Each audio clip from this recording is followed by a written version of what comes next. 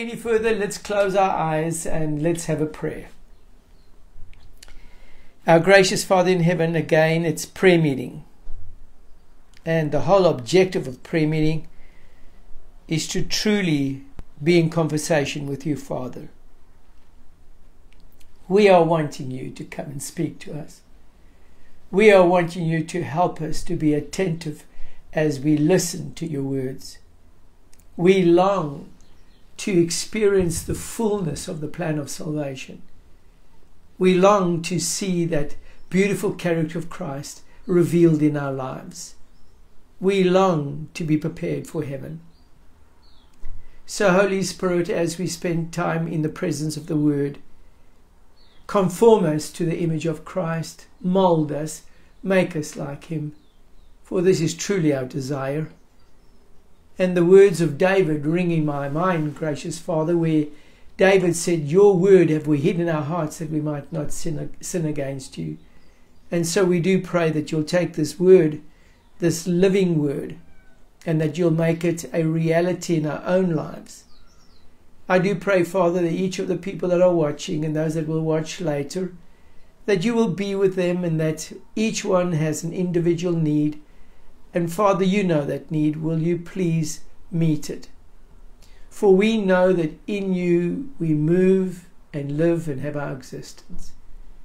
You are the author and the finisher of our existence. Without you, we are nothing. Tonight, as we study your word, help us, dear Jesus, to see what angels admire and spend time focusing on. And may it become our focus too. For we ask this, dear Jesus, in your lovely name. Amen. Okay, dear friends, what I want you to do is to go with me to 1 Corinthians chapter 2. 1 Corinthians chapter 2. Now, I was just wondering before we actually get to the verse that I want us to read and maybe just to get into the topic, just to create a bit of the background. I wonder how many of you watching with me tonight and studying with me have ever found yourself in a place where you're experiencing the last minutes of a person's life. And what the conversation is about. What are the sentiments of that person's heart? And I wonder, dear friends, how many have actually witnessed the death of a loved one or the death of a person. I have discovered in all my years of ministry that the question that really becomes the question that needs to be answered is when we finally come to the place that we lay down our lives here, what's next? And to know what's next, that is important, but more than knowing what is next is, are we ready and can we have what is next? Now, in the book of Corinthians, particularly 1 Corinthians, there are 4 main themes that Paul addresses as he writes to the church in Corinth. Now, a family by the name of the Chloe family or household had sent message to Paul regarding certain problems that were experienced in that little church there in Corinth. And as I looked at the challenges that faced that church, I recognize that we can learn something from the epistle, the message that Paul wrote to them. Now, the 4 main points that Paul addresses is the first one, which is foremost and really crucial as far as his understanding is concerned, is what is truly to love like God. How do we actually love God with all our hearts, with all our strength, with all our mind, with the whole being? And how do we love our neighbors as ourselves? And what is the correct definition of love? Now, in a past presentation that I gave, I spoke about what is love, and basically that would be addressing in some sense the first topic that Paul felt was urgent or important in his understanding, and that is that we need to know what love is, because that is what it's all about. In actual fact, the chapter that we used to describe this or to discuss this was 1 Corinthians 13, and we discover when all else fails, eloquence of tongue or word, the ability to heal or to do wonderful things, wisdom, all of those things, faith, even the understanding of prophecies, falls into the background when you come to understand that what God has required of each one of us is that we are to love, just as He is love. Do you understand? So Paul addresses that first subject. Then the second thing that he addresses was that there was a serious problem within the church, and that was the unity that was not found in the church of Corinth. And the reason why is that everybody had different opinions regarding certain subjects. Now, it is that particular theme or point that I'm going to be discussing a little bit tonight to get our thoughts right. Because, you know, Jesus actually prayed, and I'd like you to go with me to John chapter 17, because Jesus appeals to the Father. And there is one of the things that He longs for, and He prays for us.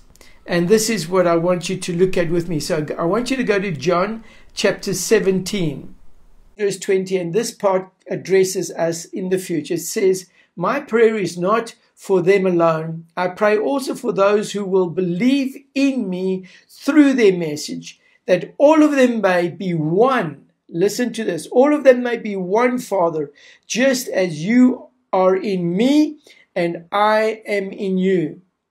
Now, dear friends, to me, if I had to ask you, what is the greatest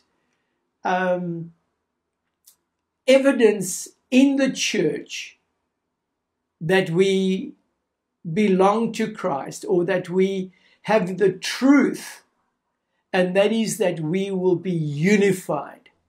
There won't be these different divisions within the church that we now even experience. And dear friends, the reason why we have so many divisions is because each one of us feels we have some kind of insight or foreknowledge or information that others don't have. But I'm going to be addressing this. So let's start off by first of all going to the verse that I want us to read. And it is to be the bottom line of everything.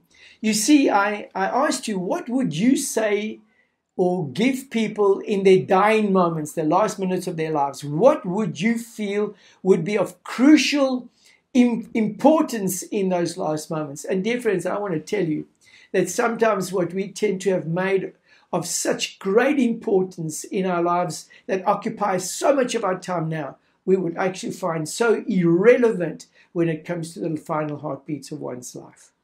Okay, so I want you to notice there is one subject that is to be spoken of and actually discussed throughout your life, and that is this subject. Paul says very clearly in 1 Corinthians chapter 2, and the verse that we are going to be focusing on is verse 2, but I want to start with verse 1, because listen to what Paul says.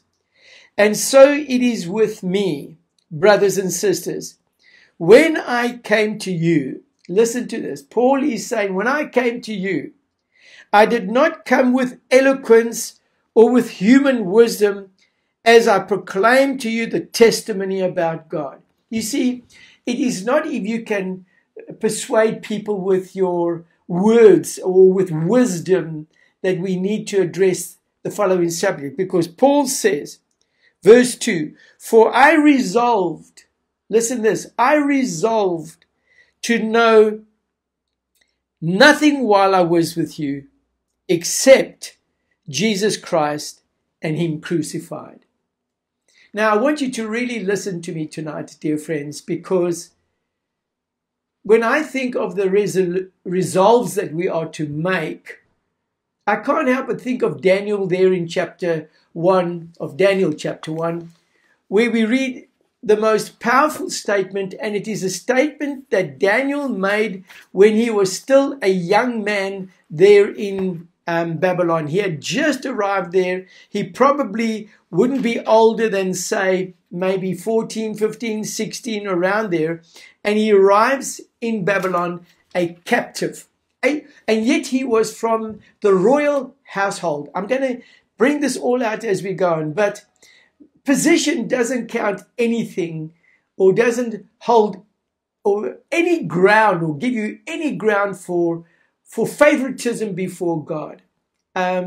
So birthright doesn't mean anything. Your wisdom doesn't mean anything. And I'm going to be explaining this as we go on. But we notice that in Daniel chapter 1, he finds himself in Babylon. And we are clearly advised in Revelation that we too find ourselves in Babylon. And we are counseled to come out of Babylon. And yet, as Jesus just said there in John chapter 17, that God is not asking his Father to take us out of the world, but that we are not to be of the world or to behave like the world, but that we should rather be one as he and the Father are one. That is our greatest evidence. And what should the first thing that we should all be unified on? What should all of us have resolved to be our main resolution?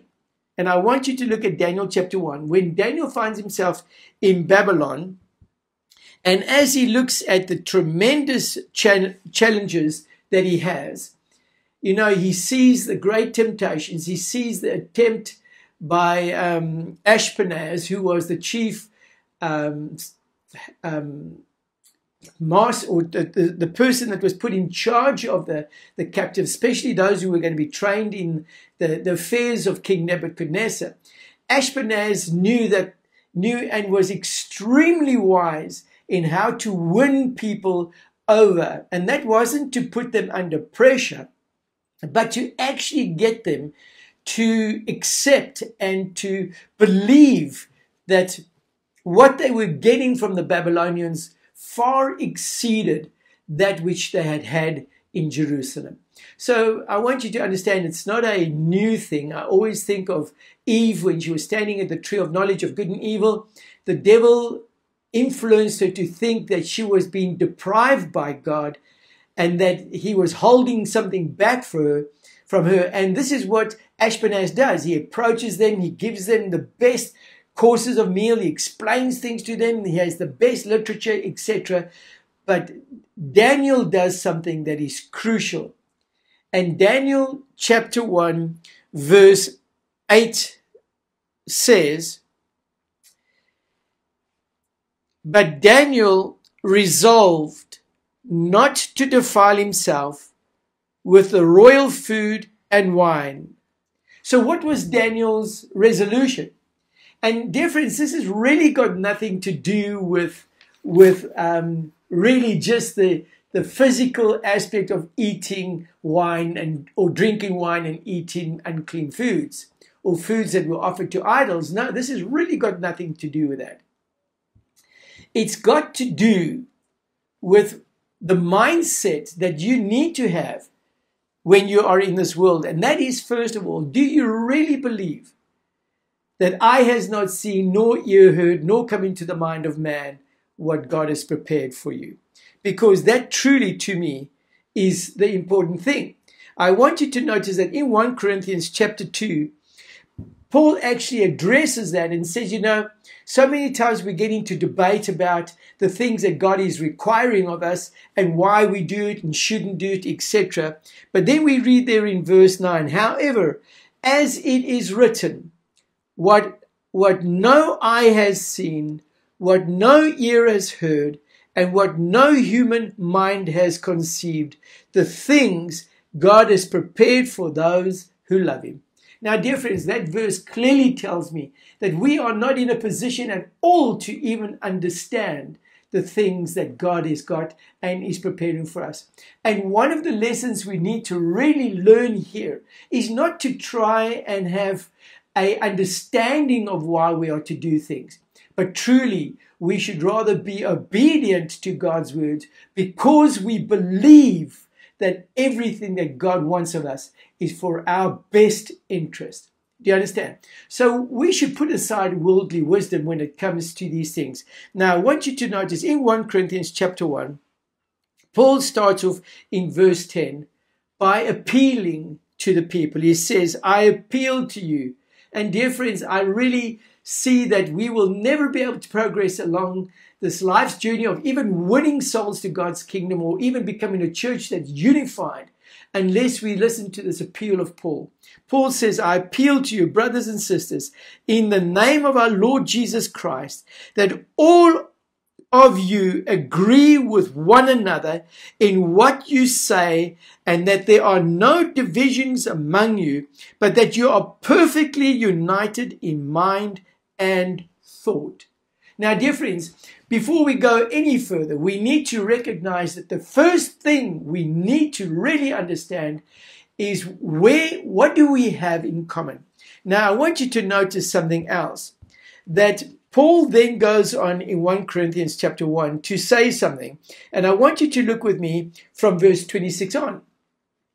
Because Paul wants us to remember something, especially those of you who've walked on the journey with God for so long and perhaps have become victorious in so many ways in your lives, but you start looking at your victories and the crowns that you are wearing instead of looking at the blood of Christ. Because remember what Paul says, I really don't want to know anything. I don't want to know the wisdom of man, but I wish to know nothing except Jesus Christ and Him crucified. So I want you just to see why Paul is speaking like this. In 1 Corinthians chapter 1 verse 26, he says, brothers and sisters, again he's addressing. We've just had it there again. I appeal to you, brothers and sisters. That was in verse 10. Now he's saying again, brothers and sisters, think of what you were when you were called. So where were you, dear friends, at the beginning of your Christian experience? What was your background? Where did you come from? What kind of lifestyle did you live? Were you living a godly life, or were you living an ungodly life? We tend to forget where we came from. And Paul says in order for us to be unified, we need to all understand that we've come from the same background. He says then, I want you to notice, not many of you were wise by human standards. And yet, one of the things I've discovered about our church is because of the incredible writings that we do have that we are exposed to in Ellen White, we really do believe that we've become the wisdom of the world. And yet we forget that right in the beginning of everything, we were so unwise. And yet when we approach people with this haughty attitude of how wise we are. And it's almost foolishness, dear friends, when I consider how that God used plain fishermen who were unschooled to confuse the wisdom of the Pharisees and Sadducees. So I want you to notice that Paul says, some of you were not even wise in human standards. You had no qualifications to stand up and boast and talk about in anything. In actual fact, you would have taken a back seat in most of the discussions that we now some days find ourselves in the front of. We like to talk about what we know. And yet, dear friends, we really know nothing. I want you to look again further where what Paul goes on. He says, not many of you were wise by human standards. Not many of you were influential. I mean, dear friends, some of you might have even progressed and grown in your position in society as a result of the blessings of God, and you have now a greater influence. But it says, not many of you were influential. Not many of you were of noble birth. And yet, dear friends, in our relationship and actually link up with Christ, we become wise, and we grow, and we actually become of noble birth, and we become influential. But it's not because of our doings. And dear friends, I really think that we need to be cautious in the way in which we approach people. We are very bombastic in the way in which we come across with the information that we have. And I want you to understand, if there is anything that we should really be bombastic about, it's what Paul says that he was wanting to know. And that is to know nothing. Dear friends, I want you to understand, when it really comes down to the crunch, It is, what do you know about what Jesus has done for you? That is what counts. You know, the most interesting thing to me, dear friends, is that one day when we stand before God, it's not going to be what we know that is going to save us. Nothing of that.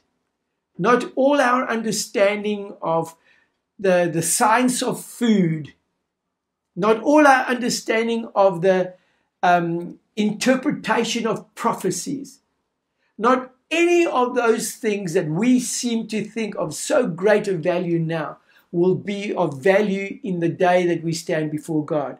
Because truthfully, at that point, as Jesus said, if you testify me before mankind, I will testify about you before my Father. Dear friends, I want you to know that truly you should want to know nothing but gain the wisdom of the plan of salvation, of what Jesus is all about. It's time for us to lift our eyes from these worldly occupations that take up our time and rather focus on what's really going on in heaven, where Jesus at this present moment is interceding on our behalf. That is true wisdom. That is truly the subject that we should be speaking about. What is going on in heaven?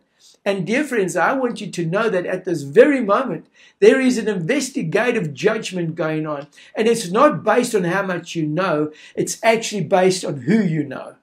You see, the interesting thing is that when your name comes up before the Father, he doesn't ask, are they deserving of eternal life? But he actually asks his son this question: do you know them? And I want to tell you something, dear friends. We talk about who we know. And the only way we get to know who we know is by being in conversation with that person. It's not hearsay. I always think of the words of Job, where he puts his hands over his mouth and he actually says this: up to now I heard about you, God, but now I have seen you with my own eyes. Dear friends, I want to ask you this question: is Jesus the beginning and the end of everything? If you didn't have or had to choose a topic of discussion, would you choose Christ? Would you talk about him? Would you lift him up? Would you magnify his strength? Would you tell them about the blood that he shed for you? Would you tell people about that? Would you say that, in yourself you were wicked and wretched and lost, but in Christ you are saved? Dear friends, what I'm really getting at is, when I look at what Paul was addressing, until we can come to this place where we all agree that the most important person in our lives and the most important information that we should have or gain wisdom on is on our Lord and Savior Jesus Christ. Who is he? We are actually counseled that we are to study the closing scenes of Christ's life. Now that's so interesting to me. Up to the time of the Garden of Gethsemane, we have a lot of teachings from Christ, all about what the kingdom of God is like and what we should be like, etc. But if you study truthfully the closing scenes of Christ's life, it's not about you. It's about the burden that the Father had to save mankind. The closing scenes of Christ's life actually reveal the true purpose as to why God sent his Son, and that was to die for us, wretched sinners. I always think of those words of Ellen White in the book Steps to Christ, where she says, what do we bring when we bring our all to Jesus? She says we bring a heart that is filled with sin for him to purify. That's what we bring to Jesus. We bring wretchedness to him. We bring sins to him. And he alone is the one that is qualified and capable of actually cleansing us and saving us. Dear friends, until Jesus becomes that person that we want to know nothing else about, we will be a divided church. I'm always so amazed how quickly one can be divided. And it's a danger, dear friends. We are divided in what we eat. We are divided in the way in which we feel we should dress. We are divided in the way in which we feel we should worship. Those are irrelevant things, but we should never be divided when it comes to the plan of salvation. We should be unified when it comes to that.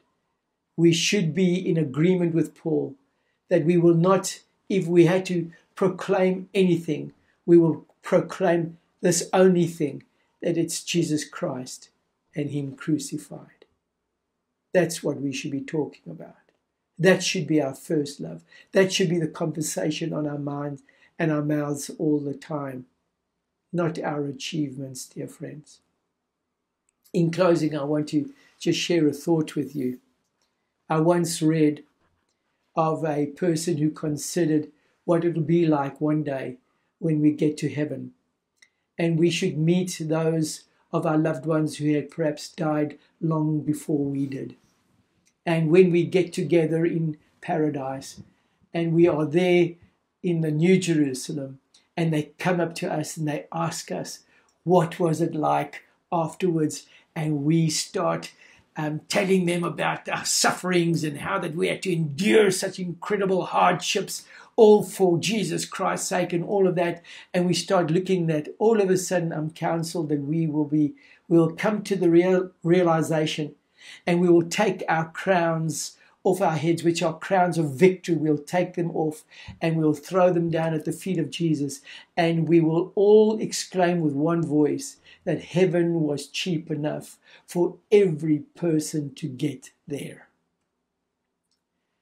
Dear friends, have we made the plan of salvation so complicated with our wisdom and our interpretation? Has our understanding of the plan of salvation become so involved that children cannot understand it? And yet our message should be of such a simple nature that children should be able to understand and accept the wonderful love of Jesus Christ.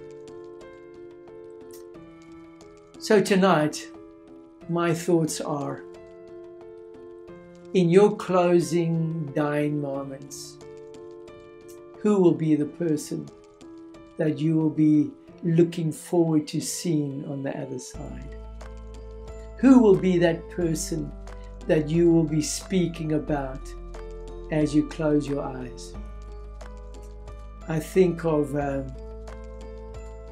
Stephen as he was being stoned for his faith.